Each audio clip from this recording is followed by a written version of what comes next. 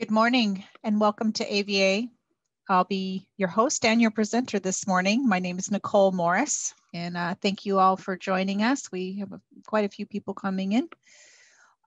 Today, we're going to talk about AutoCAD Electrical and how you can actually share the custom content. Several of you are already doing that, but I have some processes that I've kind of come up with, and we can talk about that. I'll go ahead and get going on this. First, we're going to explore the options that you have with AutoCAD Electrical for setting up a shared environment. And then we'll actually show you, I'll show you a way I would set it up. And then we'll talk a little bit about the environment file and some options that you can do there. We'll talk about the reference files and how those can be valuable. And then some next steps and some announcements, of course. So let's go ahead and get started. So AutoCAD Electrical, it has quite a bit that comes with the program. It's got a very large library that is out of the box, just as is. So thousands and thousands of symbols and manufacturing catalog data. But almost every company has some things that are unique to their company, even some things that they built or some things that they ordered that's not in there. So they're having to add to this custom content. That is part of, just part of the workflow. And it's one of the areas where I feel electrical really excels, is because it is so customizable. But you want to be able to share that content and have others take advantage of it. So if I add things to the catalog, I want my other users to be able to get that. So that's really what we're talking about here. So not just catalog, but custom symbols and other data as well. And we'll go over what that data is. But first, let's talk about kind of the setup here. So there's a couple different scenarios that I came up with. You do have the option when you install it, there's a check mark box that will just automatically share everything. I'm not a big fan of that. And the reason why is because troubleshooting or changing your mind later, you have part of the installation on the network and part of it local, and it's a little bit confusing that way. So what I do is I do out of the box installs, and then I set it up one of these three ways. Okay, so the network option, let's just kind of visit that one. Okay, benefits, it's probably the most simple one. You have one central location that everything is being checked in. Some of the challenges is that you can have performance issues if you're working across a server that's slow. Also, people this year have been working remotely more than ever, right? Over VPN, and that's going to be slow. And so we've actually found people where you go to launch and you can't even get to your content because it's so slow. Then we've also seen some people that clash when they're editing. So this can work, and it has worked in the past, but it's probably not the best. Okay, so the second option here is a synced option. It's very similar to having a network option. So you still have that single source of information on your server, but then you sync it to a local copy of that. Okay, and everybody would sync that. So what the benefit of there is that all your files will be localized. So now you don't have to go across a network to get all your content, and it'll make your program work a lot faster. You can also take this offline. So let's say you have to go out into the field, or your network's down, or for some reason you can't access the VPN. You have everything you need on your computer. Okay, so, and the other benefit is that if you want, you can use the default location. So it's just less work to set up, I think. The challenge is, of course, is that you want to remember to sync the local copies. You can do this through a sync tool. Some sync tools, they're usually going to be third-party tools. One of them is, I found one from Microsoft called SyncToy. It's pretty easy to do. And that you can even schedule in the Microsoft scheduling task scheduler so that it runs periodically. Most of the time, once you're done customizing, you really, within your team, you would just send an email that says, hey, all hit the sync button or something like that, because it's not going to be every day. So that's a choice within your company. So just deciding how often you're going to sync and what you're going to sync and whatnot. So using that sync tool, finding which one. So Sync Toy, and there's another one called Sync Back by Two Bright Sparks that I like. Both free and pretty easy to use. And there's many more, and you might have one within your IT group that is good. Some people will even set up, the IT will even set up a script that makes it all happen in the background so that the users never have to deal with that. Okay, so that's one of the options, and we're going to go with a hybrid between the network and the sync today. But either way, I think you'll understand what's going on. So finally, the last one is the Vault. And so those of you guys who use Vault will like this option, but you can put your files in there. And there's a couple ways that you can do that. Benefit also, your files will be local, again, just like the synced option, but you'll be getting it from the Vault. So your synced version will be getting from the Vault. It will require that people, manually add files to the Vault, and you'll need to notify your team when to get the files and update their local copy in their workspace. And then they'll also need to check in and out those custom files to edit them. Okay, so that's a little bit of a workflow add on the back that some people are okay with. If you're really experienced with the software, it's not a problem. But if you're new to it or you do it rarely, it can be a bit of a challenge. So I do recommend, again, maybe if you're going with the Vault, that you have us help you with that. Oh, we'll talk about that later. Okay, so creating shared content. So I'm going to visit how I would do each of these, and then I'll show you some examples. First, in AutoCAD Electrical uses My Documents, and then within there's an AutoCAD 2021 folder.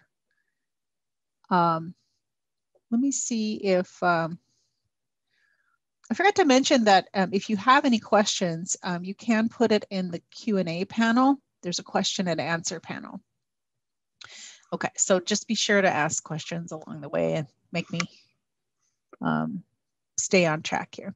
So AutoCAD Electrical, or AutoCAD 2021, in my Docs folder, I take that folder and I copy it to where I'm going to go. Now for a networked location, I want to make sure that it's got read-write permissions. Okay, and that's it. So that's the startup of it. For a synced version, you can copy it to like your C:\/ AutoCAD 2021 or whatever version it is. You can copy it just to the C, or you could leave it where it is. And that's one of the things I like about the synced option, is that you can actually leave them in the My Docs location, and then you don't have to redirect it anywhere. So that's kind of nice. The Vault option, of course, you're going to copy it into your Vault workspace just one time. Just one user is going to do this, by the way, not everybody. We'll talk about how the other users point later. So we're going to copy the files into the Vault workspace, and then you'll have to add them to the Vault manually. Okay, I'm probably not going to show this one because it gets a little bit more than what we have time for today. But I'm going to show these other ones, and I think you'll understand how it goes there. Okay, so after you've, let's go ahead and do this part, and then we'll skip to the next. Okay, so I'm going to open up AutoCAD Electrical, and right now, if you just out of the box install your software and you right click on the first project that's in there. By the way, in order to do that, you have to have a drawing open in the background. So AutoCAD or AutoCAD Electrical won't do anything without having a drawing open. So just start a new drawing from scratch and leave it in the back. I'm going to right click the current project and go to Settings. Settings is going to be our key, and this is going to tell us where we are. Right now, it is using the out-of-the-box location for that environment. If you are going to be using the synced one, you could leave it there, okay? But for mine, I took a copy, yeah.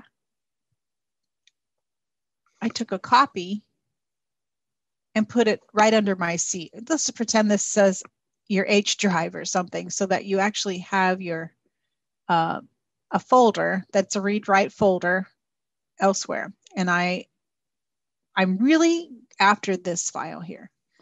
So this WD-ENV file is the brains of AutoCAD Electrical, and it is in that folder. So I copied it from my docs and I placed it in here. So we want to change where our program is pointing to this file. Now, again, if you're going to leave them alone, you don't need to do this next step. So what I'm going to do now is I'm going to redirect to be pointing to this new location. I've already copied it, and now I'm going to redirect. To do that, I'm going to right click on my command line, go to options, and I'm going to add two paths. If I expand the support file search path, I can go to add, and I'm going to browse to wherever that is. All right, so maybe that's a network drive. Okay, and that's actually going to be CAE data. So that's the folder that that environment file is in. I'm going to add another path, and this one is to the PLC database. It's underneath the AE data folder in the ENUS, that's our language, and the PLC. The PLC, for some reason, is the only one that doesn't get picked up with our environment file. I don't know why, but it just doesn't. So we do that one manually, but it's pretty easy. So I'm going to take this one, move it all the way up to the top. And this one all the way up to the top. And before you ask, no, you can't go down, go to the top. Okay, so all the way to the top. So these two are the topmost. The way AutoCAD and AutoCAD Electrical work is the first one it finds wins. So as long as it first looks here, it's going to find what I'm putting out. Does that make sense? Okay, so I'm going to go ahead and pick OK. Now, in order to get it to read anything having to do with the paths, you have to close and reopen the software. I'm going to close it, and I'm going to go to the old location. Oops, and I'm going to rename it. By renaming it, it won't find it when it opens the program. Yeah. It will eventually. Still closing probably.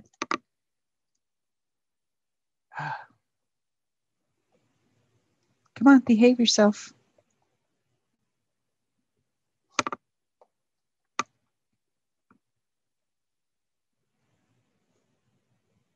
I think I just need to wait a minute. Okay.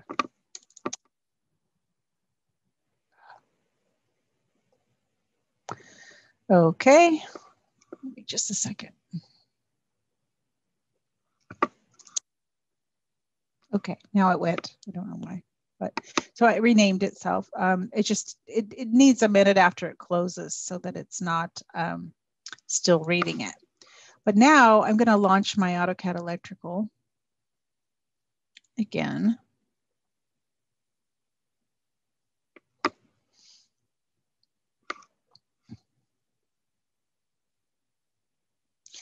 Now this process is the same for all of the older versions as well. So this is not a new thing, but it's just, I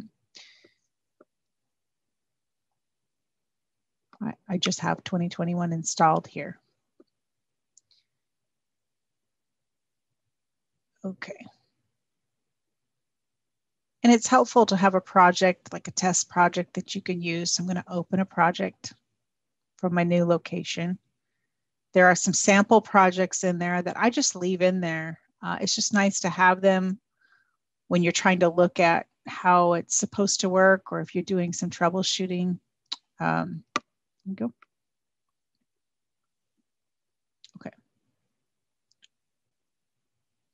So I'm going to right click the project and I'll go to settings, and I'm checking my work right here. So this third line here says now I'm getting my environment from this new moved location. So if you're using a sync tool, this C drive location could be where I'm syncing to. But if you're going to bother with the sync tool, you might as well just sync it to the My Docs. But it depends on the sync tool you have, on whether you can specify. Because those of you guys who know about My Documents, let me pull this over. The My Documents folder actually has the user's name in there. So the path won't be the same for everything. Let me see. So it's actually technically in users, your user, and then documents. So it's actually technically got the user's name in there. And so it's not the exact same path, okay? So if you're using your sync tool, you might have a problem with that. And it's a little easier to do it this way. So it's just another option for you. Okay. So now that I'm pointing to that main location, I can make changes in that main location. That could either be the network one or my synced one, whatever you decide. But any changes that I make there will automatically affect my program. Okay. So right now, by default, without doing anything, without doing anything, it's going to go to this third one here. And the catalog automatically gets taken care of. Another one is the PLC tool, the PLC parametric. You'll see that it automatically picked up this new location. Okay, that was that extra path that we added. Okay, so far that's all we've done. I'm going to go ahead and close the program. And we're going to go to that folder. Okay, so in the AE data folder. So now I'm going to go and open this file, this environment file with Notepad++. You can use Notepad or Notepad++, either one. I like Notepad++ because it has a little more graphic feedback, line numbers that you can follow. Now it's a little bit of an eye chart, so I'm going to go through it. All the stars indicate that they are comments. So they're basically, you can ignore them, but I want to go over a few that I think are important. Specifically, these variables. So these variables indicate that if you're using pfdir, this indicates where the program files are, where the executable actually is. The dsdir is the documents and settings location. The wddir, which I will use today, is where my environment file is. So it's exactly this folder, wherever you decided that to be. And then the symbol library. This is the out-of-the-box location where the symbol libraries get installed. So I'm going to scroll down here to one very important line, this WD user. It cannot be shared, so do not try to share this one. This is going to be the users, documents, and settings directory, so just leave that alone. And that's where your project database will go, and that is not something you share. So that's the way the program works. So we're going to ignore that line, and we're going to come down and work on the symbol insertion and library paths. Now, I've already done this just to save us some time, but I'll talk about what I've done. So to start with, I'm going to be working in this new AE data folder that I created, and I created a custom folder called Custom Library, and you can see that it's up there.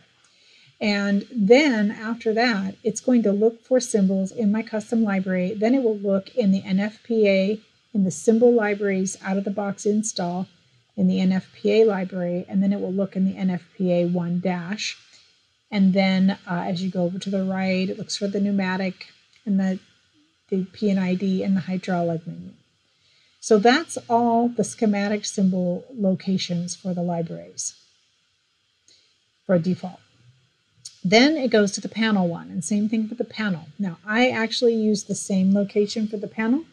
Since you're using naming conventions and your schematics and your panels have different naming conventions, they'll fall together in the library anyway. And you're not having thousands usually, it's usually more like hundreds. So this is usually okay. If you have a lot, you might consider separating these into panel and custom schematic, okay? But it's not necessary. Okay, so down here, I remove the stars from all of these lines, and what that means is they are now active. For the Insert Component dialog box, whenever I go and insert a symbol, by default, it will look in this location. So this is the WDIR, where my environment file is, and then a subfolder underneath that. Same thing with the insert a footprint. That's a panel footprint. Same thing with insert a circuit. And same thing when I create a new symbol and when I create a new circuit. So what this is doing is when I'm creating circuits and when I'm using my custom circuits, it's automatically going to default to that location. So I'm not browsing around trying to find things. It also makes it a lot easier to share if you are specific about where you're keeping things. As I scroll down here for the catalogs part, the WDIR language and catalogs folder is where you're going to find the catalogs. Okay, this is the default catalog, and I definitely want to share that one. But this happened for me automatically.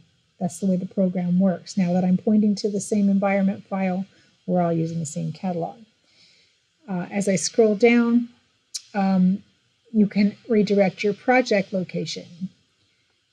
I like this one. I actually always remove the star from this line. This is what forces the program to zoom extents every time you open a drawing, which is really a nice Lisp routine that happens there. But you have to remove the star from that line. Okay. Down at the bottom here, there's set files. These guys are the report templates. So if you're creating set files, you can put them wherever you want, but I actually like to keep them in my catalogs folder. And again, I'm pointing to where my catalogs are. So also in the catalogs folder, I like to take a copy of the out-of-the-box NFPA menu and put my initials in front of it and put that in that catalogs folder and point to it here. Same thing with the panel menu. These lines also have stars in front of them, so be sure to remove those and redirect them to your custom menu.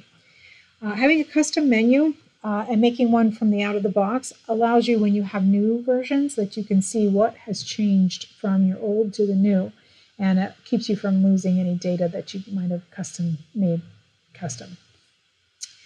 So I want to talk about the symbol libraries. So this is probably the most complex of all of the things on this list. When you create your custom symbols, it will automatically create symbols for you.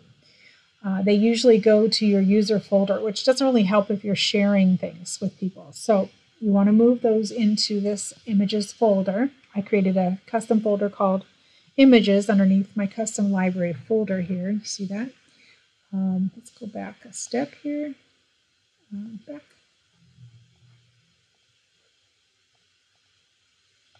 So here's my images folder. And you see I have a bunch of DLLs and SLBs. These are slide libraries. I have a list of what these are. So not only do you have to keep your custom images in here, but you have to keep all of the out-of-the-box images. I'll show you when we're back in the program that all of the images in the dialog box will be pointing to these DLLs. And so once you redirect one, you have to redirect it all. So that's the only trick. I have a list of them, and I also have a zip file. So just email me, and I also have a doc that I'm publishing out there that you can get this from as well. That'll just list what needs to be in there. Okay, so that's probably the biggest one, the biggest takeaway for that. Okay, so just let me recap here. There's a few others that you can go through and use, but just again, if you want to use that line, you just got to remove the star from it. But these are the ones that I usually do. So again, here, the symbol insertion and library paths, the possibly the project locations, the report set files, your menus, and your slides. So once I save this and close the file, now when I launch the software, we'll go ahead and close it and launch it again. Once I launch the software,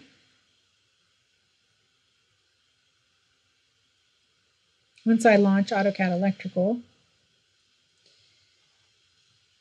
now I'm going to, again, start a new drawing from scratch, and we're going to check it.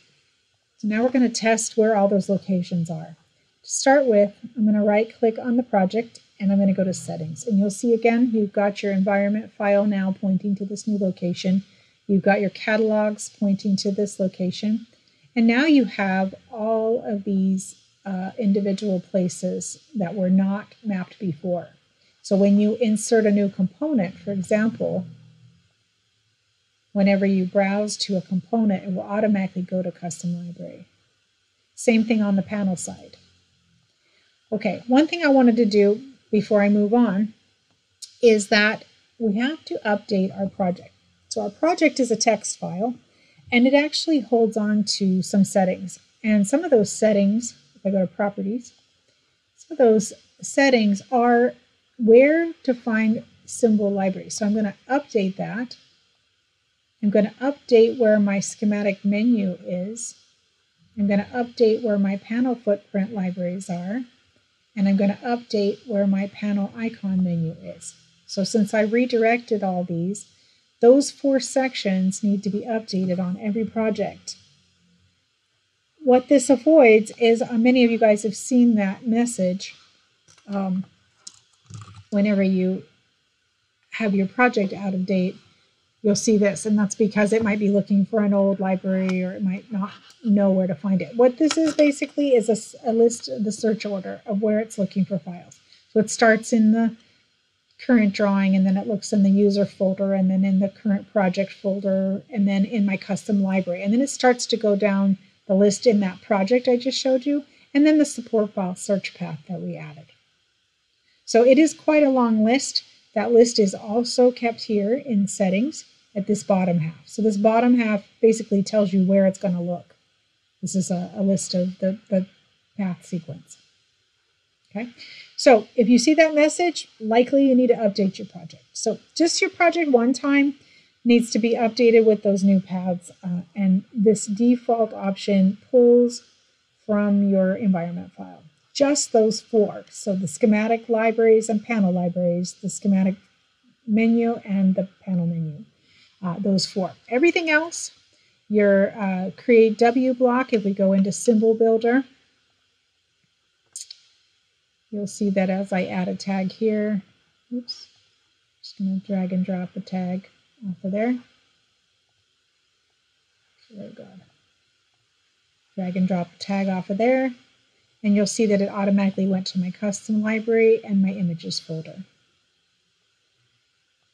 Okay, same thing for all of these icons in my configuration dialog box.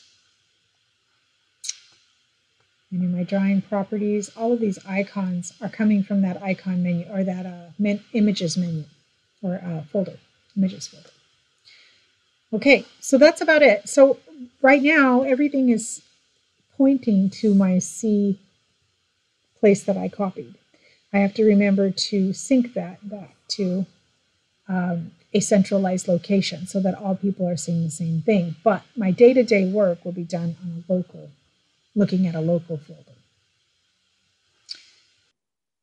After you update the environment file, be sure to update these 4 if you've made any changes on just these 4. The rest of them automatically take effect, so you don't have to do that. Changing paths, you have to close and reopen the software, but otherwise everything's good.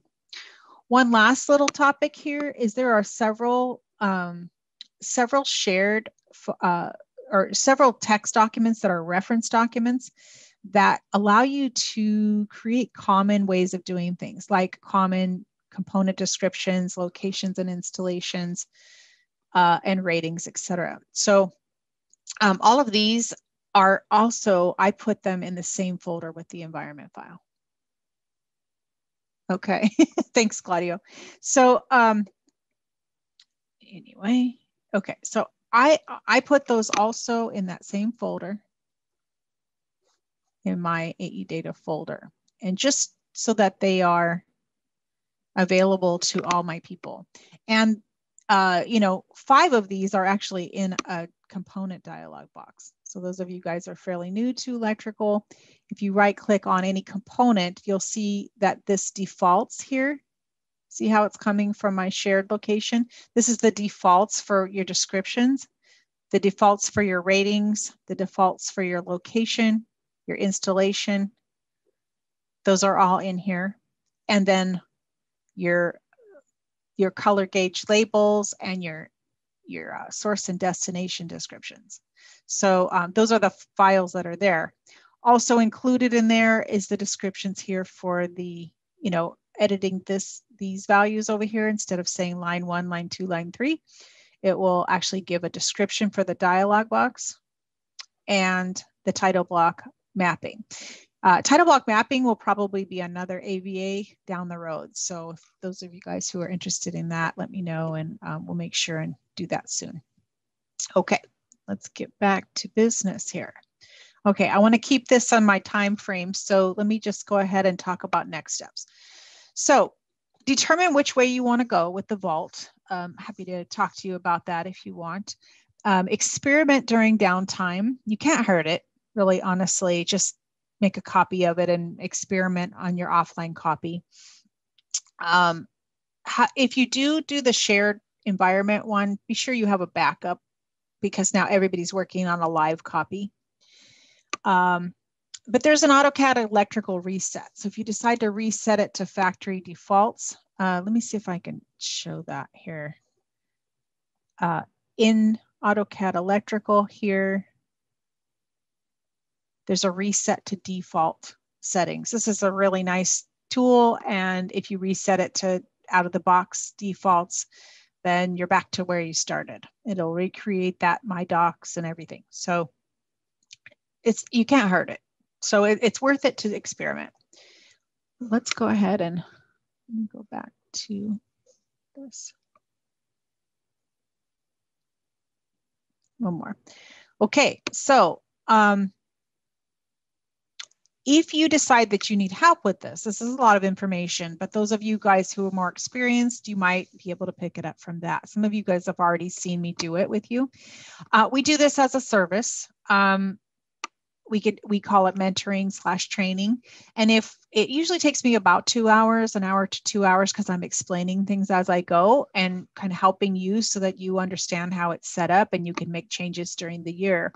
But also during that time, we could set up your title block and we can do some other things, just helping you guys along and kind of figuring out where you are on that. So mentoring and training, it's available in half-day increments. So if you wanted a full day or a couple of days of mentoring and training, we can do that. Streamline and Lifeline, you know, if you have Streamline or Lifeline, you know, you can just call us and I'll help you with that.